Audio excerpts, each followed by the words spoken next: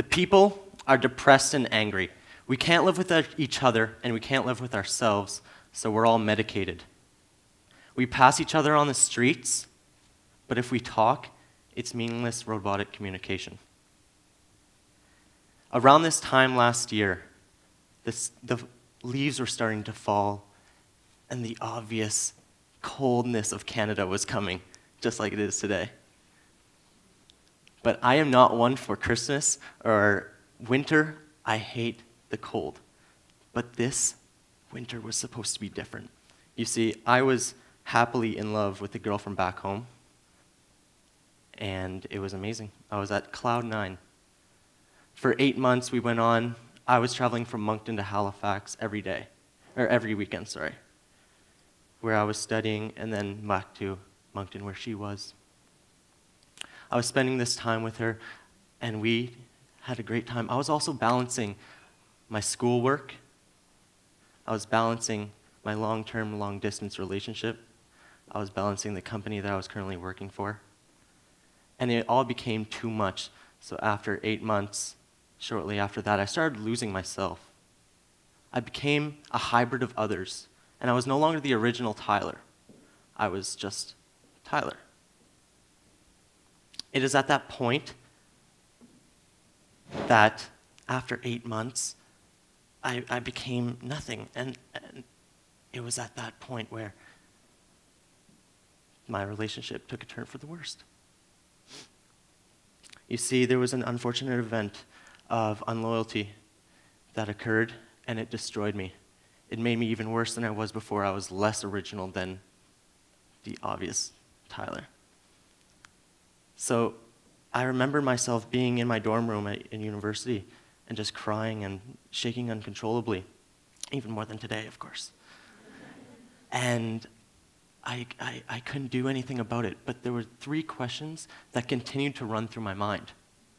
And it was, where do I go from here? How could I deserve this? And most importantly, is this something that everyone is experiencing? You see, it was at that point that I decided to take mental health as something that I wanted to really study up on. It was kind of weird. I had a Bible, basically, of stats, of things of mental health. So did you know that 1 in 10 experience depression? And after your second lapse of depression, you are 80% more susceptible to a third lapse. After your third, physicians will tell you that you are chronically ill, and they might put you on antidepressants. I was passing out these Bibles to people. People thought I was crazy, but I loved it because I thought I was making a change. And it was at that point that I realized that teaching others and leading a social change is what I came here to do. If it be through teachers, through parents, through family members, and friends, any leader needs to know these things. 63% of people within an urban environment have experienced gastrointestinal digestive disorders, anxiety, depression. Robin Williams died this August, favorite actor. He died of suicide, did he? I say otherwise. I think he died of depression. Suicide is a byproduct of depression. So I put on an initiative to make a change. It was called Moncton. We handed out 360 sunflowers downtown Moncton. It was at this point where I realized my true potential. I realized the amazing ability of sharing just a split second of happiness with someone else hit me like 3 times more than how happy they were. And so now I want to call out to all parents. Let it be future parents, like my generation, for example, or parents today.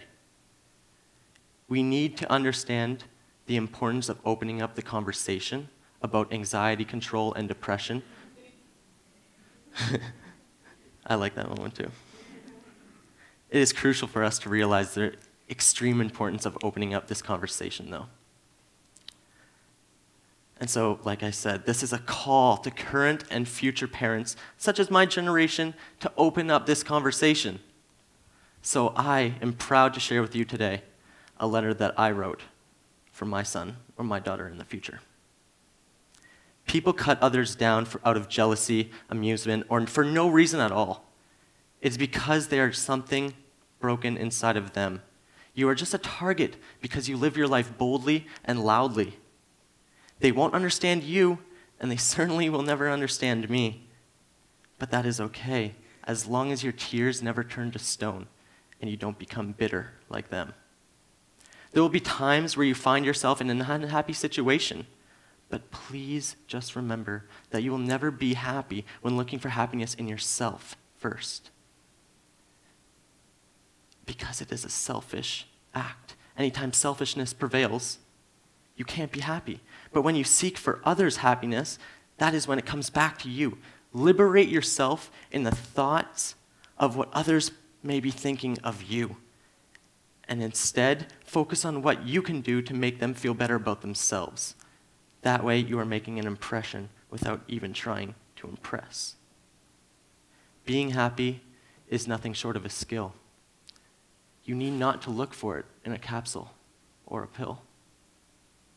All of us are beautiful in our own very ways, and I hope that you guys can see this in yourself one day. Thank you.